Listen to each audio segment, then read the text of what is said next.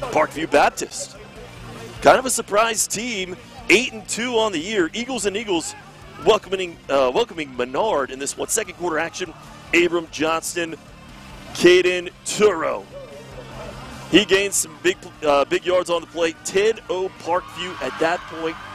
Just before halftime, Johnston play action. Byron Stewart in the end zone. 17-0. The good guy Eagles, both Eagles, but Parkview Baptist Eagles in third quarter. How about this?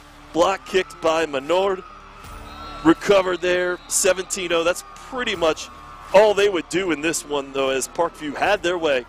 31-0. They now go on to play number 7, North Caddo.